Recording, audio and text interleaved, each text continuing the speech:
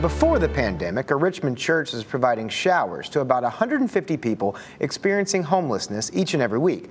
While the program was put on pause, Richmond's First Baptist decided it was time to renovate.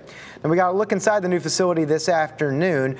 Richmond First Baptist is on Monument Avenue, and it's one of 3 faith centers that provide showers to the homeless community in RVA.